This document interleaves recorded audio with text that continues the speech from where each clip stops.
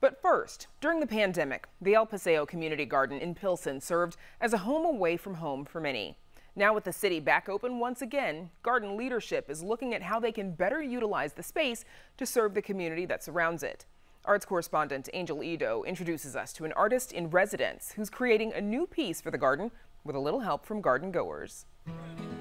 It's like a physical place of abundance where so many people are caretaking together. Artist in residence Marcela Torres is bringing Pilsen's community together in a new project at the El Paseo Community Garden. Earlier in the year, I was working on this project that had to do with Mesoamerican afterlives, and thinking about how do we think about life and death as it just continues. And after COVID, we're thinking about a lot of ways of grieving, and how is this a process that is cultural and specific to a group of people, but also gives moments of celebration and joy.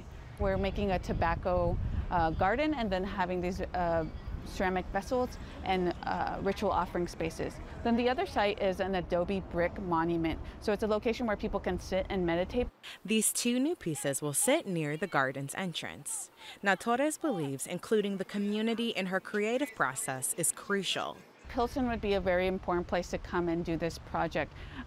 We know that this space is changing. It's been gentrified and it's not all Latin American anymore, but still having this cultural site where people can come together, and even if you're not Latinx or brown, you can still give respect to these kind of belief systems. Paula Acevedo agrees. As co-director, she says the space works to serve everyone. That's why their art classes are just the beginning. We offer several ways for people to get involved, all kinds of people, all backgrounds, all ages. And so there's the general membership, which could be a membership for beekeeping, membership for gardening. Gardening, we offer allotment beds or the collective gardening beds, which includes the collective shared beds, the community free food beds, and then a small incubator farm area. We have almost over an acre of land that we are the stewards of, and so everything is volunteer managed, volunteer maintained. We also have now a brand new wellness coalition which is working on providing a lot more besides yoga and meditation. We have Flamenco Fridays, and this year we are offering a community drawing class. They were also invited to do a community paint day. And while they work to secure more funding to create more programs and opportunities, Acevedo says they want the community garden to continue to be a gathering space that the family they've created can be proud of.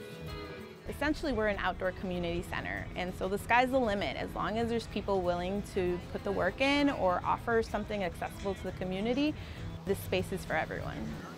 For Chicago Tonight, I'm Angel Idowu.